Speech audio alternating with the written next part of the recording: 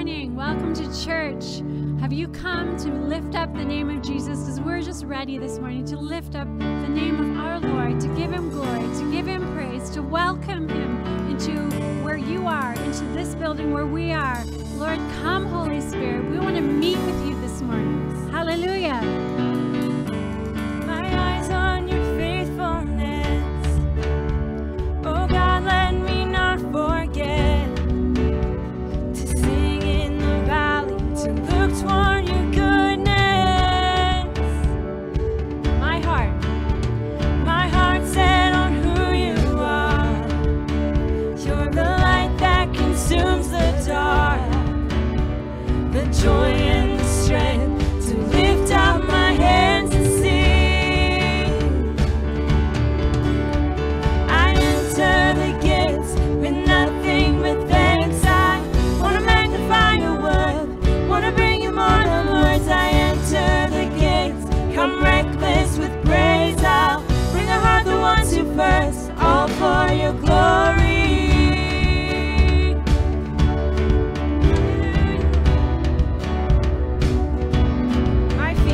My feet on the battleground. My weapon will be my sound. I will not be silent. My song is my triumph. My feet on the battleground. My weapon will be my sound. I will not be silent. My song is my triumph. I enter the gates with nothing but thanks. I want to magnify your word, want to bring you more than words. I enter the gates, come reckless with praise. I'll bring a heart that wants you first, all for your glory. I enter the gates with nothing but thanks. I want to magnify your word, want to bring you more than words. I enter the gates, come reckless with praise. I'll bring a heart that wants you first, all for your glory. Your glory. Sing, my soul will sing, my soul will make this place an altar, make this place an altar. Sing, my soul will sing, my soul will make this place an altar, make this place an altar. Sing, my soul will sing, my soul will make this place an altar, make this place an altar. Sing, my soul will sing, my soul will make this place an altar, make this place an altar. Sing, my soul will sing, my soul will make this place an altar, make this place an altar. I enter the gates with nothing but thanks. I want to magnify your word, want to bring you more than words. I enter the gates, come reckless with praise. I'll bring a heart that wants you first, all for your glory. I enter the gates with nothing but thanks. I want to magnify your word, want to bring you more than words. I enter the gates, come reckless with praise. I'll bring a heart that wants you first, all for your glory. Your glory. Your glory. This is the day that the Lord hath made. I will rejoice and be glad in it. You know, we need to embrace sometimes, this of course was a song that we would sing, but we need to embrace the thought behind it. So as we start this day out, what is your eye on? Like, what do you look at as being important? What really matters and counts? I know for me, I woke up at 2:30 in the morning and was praying through till 5 something because my eye was on something. And I was praying over it in relation to the will of God. So sometimes it's very easy to get distracted. You ever been distracted? Very easy to get distracted, and it's very easy at times to start looking at something that isn't the will of God. And how do we keep our eyes on the will of God? Our prayers that the will of God would be done. And you can be sure that God has things He wants to tell us about the day that we're in, about the future that we have, about the steps of faith we should take. And in this difficult time for so many people, how are they going to know the will of God? I've had an interesting thing happen the last several weeks. I've had a number of people who have come to me and they have said to me, I have been puzzled and I have been dealing with this thought or this kind of thing. What do I do with it?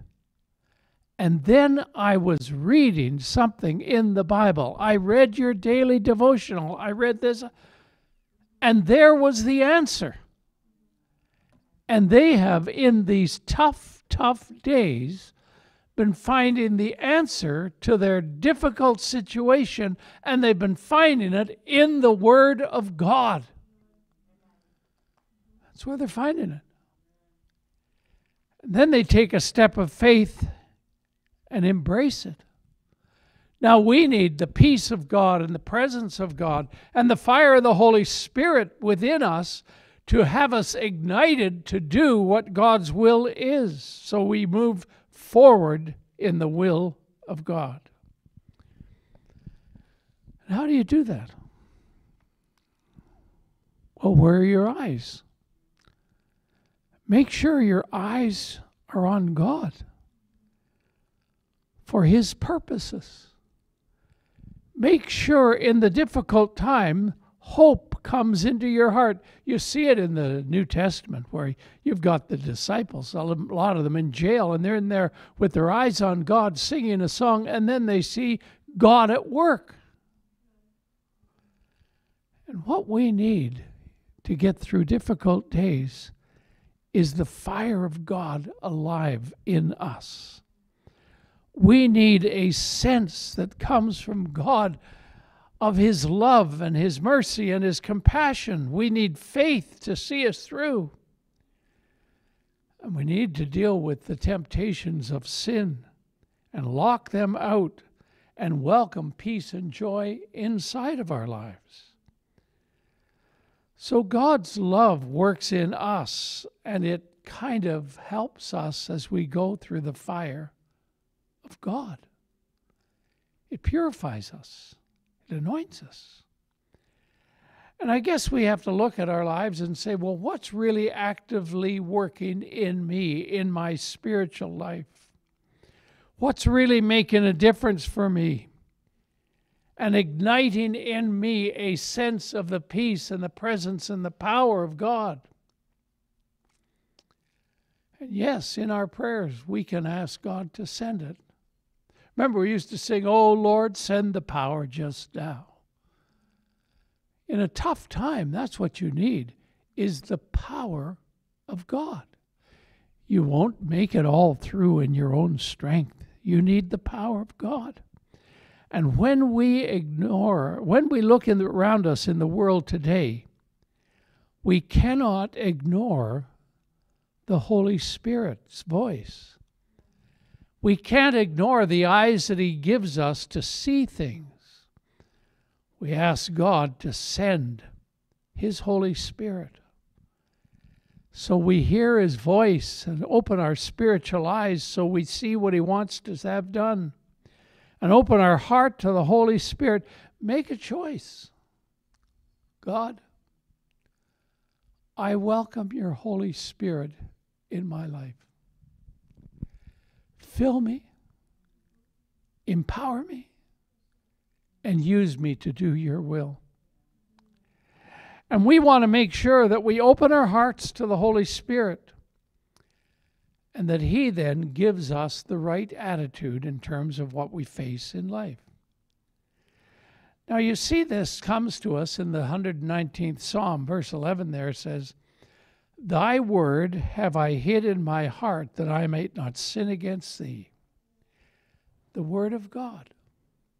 And it's fascinating as I've had people come to me and talk to me in the difficult times that they're walking through. What they're finding is the word of God, and there will be a scripture, there will be a verse, there will be something in the word of God that comes alive in them and liberates them. It does it. And what we want to do is see the supernatural powers of God released in our heart. We want to see with our eyes what the will of God is. We want to know with our thoughts that we're thinking of it the way God does, and our emotions reacting in praise and worship to Him, so that we can be touched by His power and make a difference in the world in which we live. We need the power of God. And we need the kinds of things that Satan would try and bring against us to rob our soul of the peace of God. We need them kicked out of our lives. So we have to make a choice. Do I choose to yield to the will of God? Do I make that choice? Do I want the Word of God to affect my life?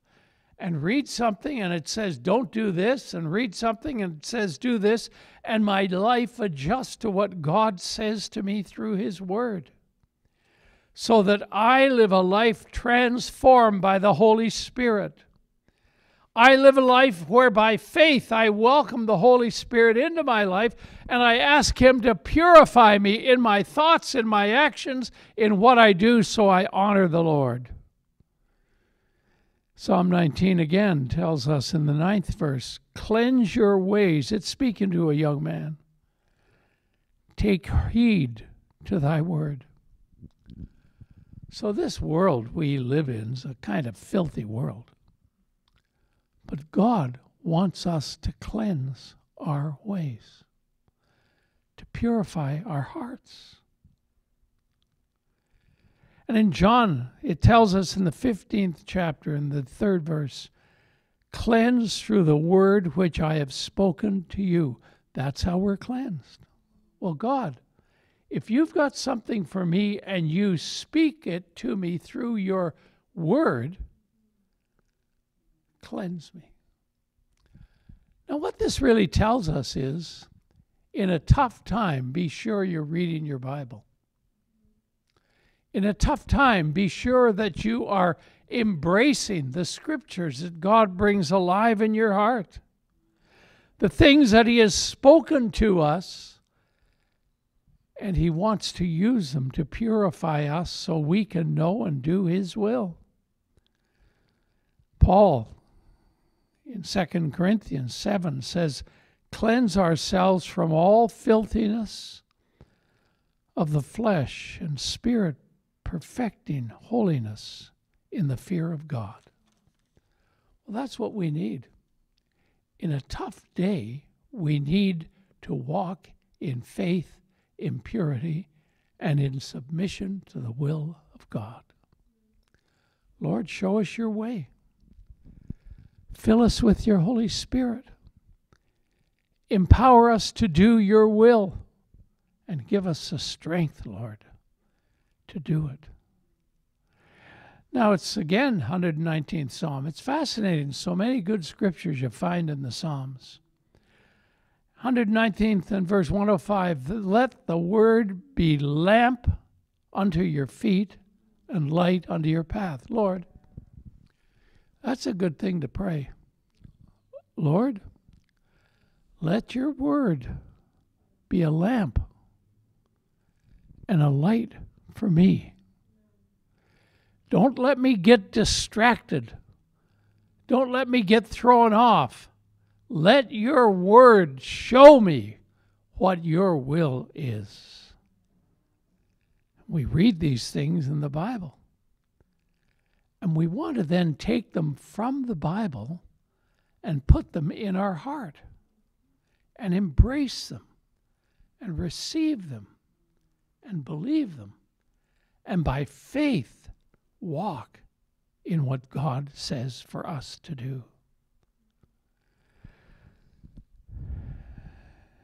We want to live in light, not darkness.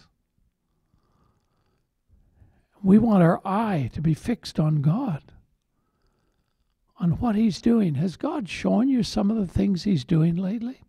When I mentioned about one of the things I've observed, I've seen some very stretched people who are stretched by what's going on in society and taking right to the edge, and then God shows them something.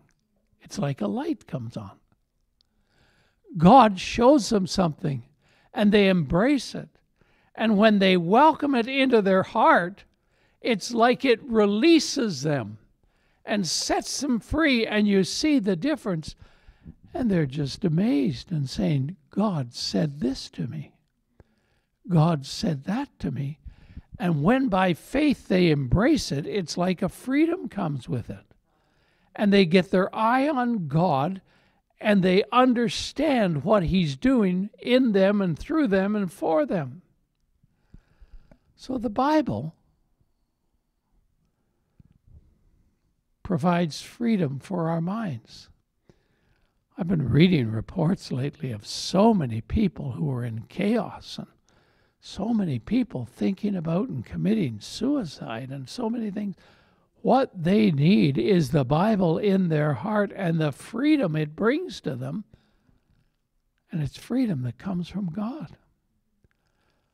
A strength from God that preserves them so they know the will of God, and they're able to walk in faith with a new heart and a new mind and eyes that see differently.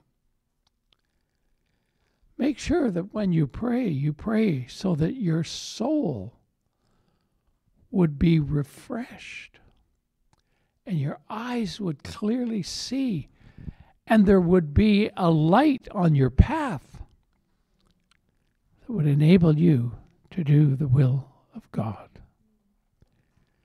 Embrace God's word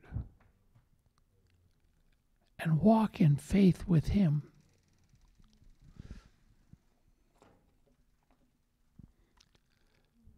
Say yes to the Bible. Say yes to what it says to you.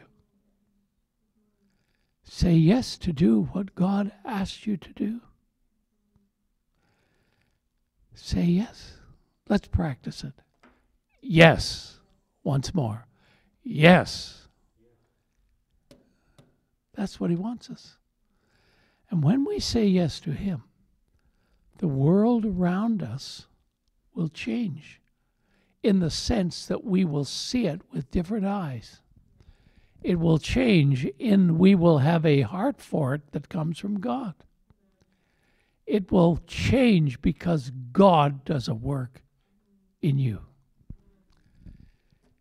And what I really saw these last few weeks with several of these different folks that have spoken to me, and they were going through really tough journeys in their life, so hard for them.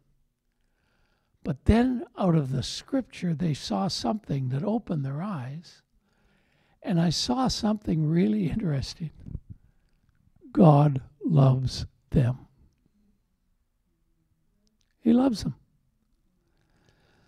And I want you to know, every one of us, God loves you. And so if you're going through a tough time, ask Him to show you through His Word what His answer for you is, and then embrace it, and you will see coming into your life the love of God. You will see His love, protection, peace. I read about a bunch of Christians overseas. Oh, it's near Russia there. And the people around them didn't like them. So they went and poured gasoline all around their houses. And after the gas was all around their houses, they lit it on fire. And 22 people. They lost everything, every pair of clothes that they have, every shoes they have, everything. Their homes, I saw the pictures of it all. It's terrible. But before the fire took over, God woke somebody up and told them, get out of here. And God loved them and had them escape what had happened. Now many people are trying to help them. But you see, God loves you. And when he speaks to you, listen and respond, because he may have something for you that's a path where you will do his will and you will see the hand and the blessing of God in your life. Don't let yourself get all distracted by what's going on all around us. Make sure your eye is fixed on him. Amen. Lord Jesus, we come to you this day. We pray in Jesus' name that our eyes will be fixed on you, that you will show us what your will is. You will speak to us through your word. You will guide and direct our steps. May the angels of the Lord encamp around about each one of us and protect us and direct us and use us as the children of God to do things for you. Lord, I pray for people who we know who don't know you. I pray that somehow you will open the door so faith can be released to them and they can come to know Jesus. I pray that in this difficult season that we're going through, that people will come to Christ and be transformed, be loved, be forgiven, be cleansed, and be on their way to heaven. Bless us and give us strength for what you have for us to do. In the name of the Father, the Son, and the Holy Spirit. Welcome, Holy Spirit, into our lives. Guide and direct us in Jesus' name. Amen. God bless you, each one.